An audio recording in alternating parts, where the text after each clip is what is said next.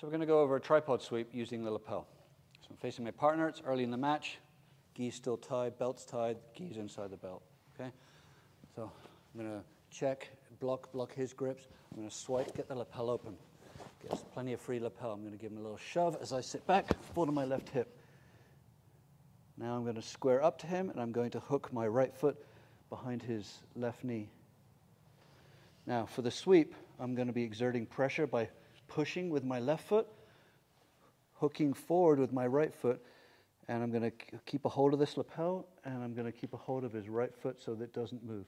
Now, as he's falling, this lapel grip I'm going to use to help pull me up straight into side control.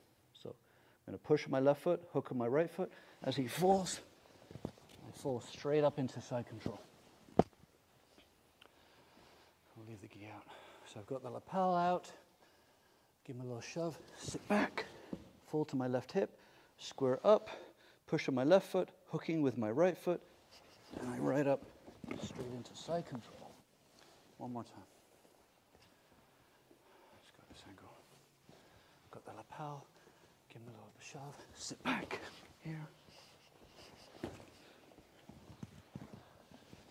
And that's a tripod sweep using the lapel.